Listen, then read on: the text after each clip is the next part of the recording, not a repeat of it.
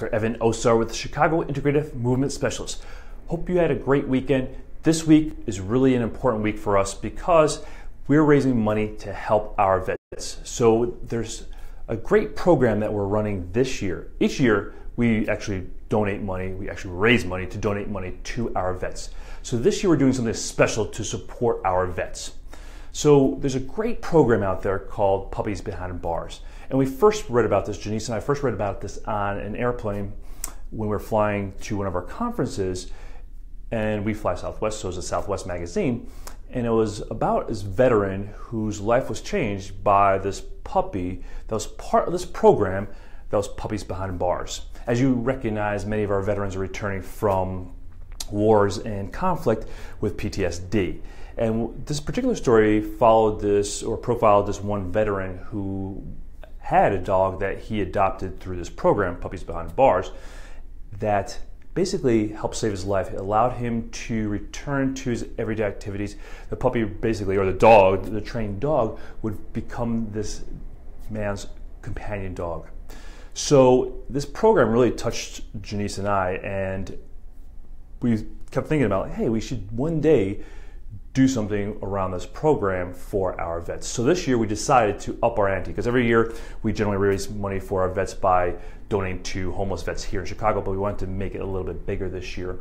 So this year we are, as part of our annual Fitbit challenge, we are going to raise money to help support our vets this year.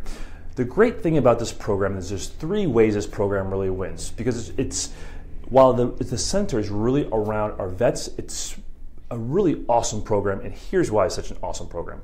Number one, it's a win-win-win because the inmates win. Because what they do, the individuals that train these puppies to become companion dogs are actually non-violent inmates. And you know, like, our prisons are overcrowded right now, and there's very few programs to help these inmates, especially the non-violent ones, when they return out to everyday life.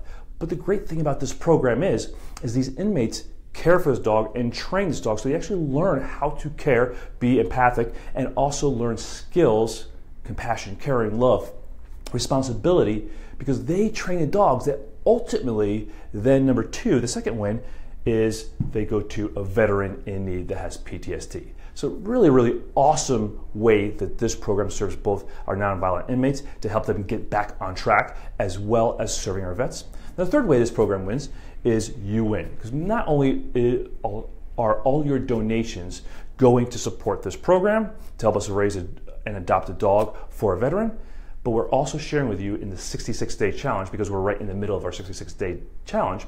And why 66 days? Because our research has shown that it takes 66 days to create a new habit. So not only do you win by helping us support our veterans, but you help support our nonviolent inmates so they get back on track. We help support our veterans that have PTSD, and you win because we're sharing with you the habits that really and ultimately create change in your health and fitness, because nothing significantly changes until you change your habits. And like I said, the research has shown it takes 66 days to change a habit.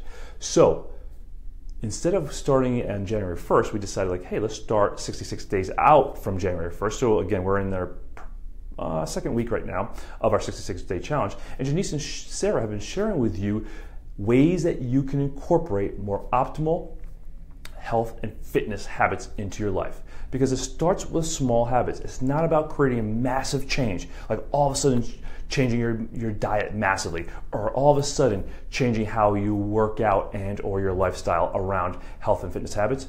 It's about making those small, consistent changes day after day after day. So Janice and Sarah are sharing with you some simple, easy habits that you can create, what we call micro habits, that you can institute into every single day.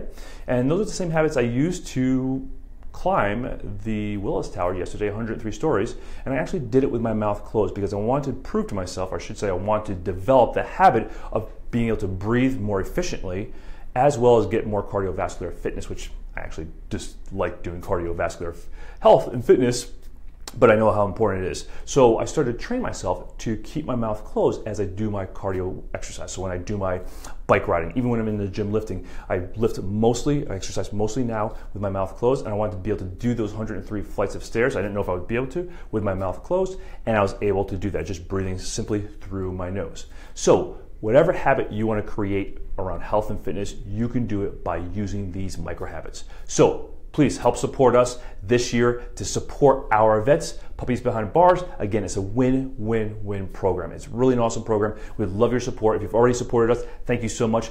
Those of you that are joining us in the Fitbit Challenge, the 66-day walk, thanks to you guys as well. And I'm keeping to my 10,000 steps a day, so I hit the 660,000 steps by the end of the program. So thanks for listening, thanks for watching, and thanks for supporting our vets. And if you're a veteran, thank you for your service. We truly appreciate all our freedoms and what you guys have sacrificed to make our lives great. This is Dr. Evan Oster with the Chicago Integrative Movement Specialists. Watch for Janice and Sarah's updates, and we'll see you later this week on Facebook Live. Take care.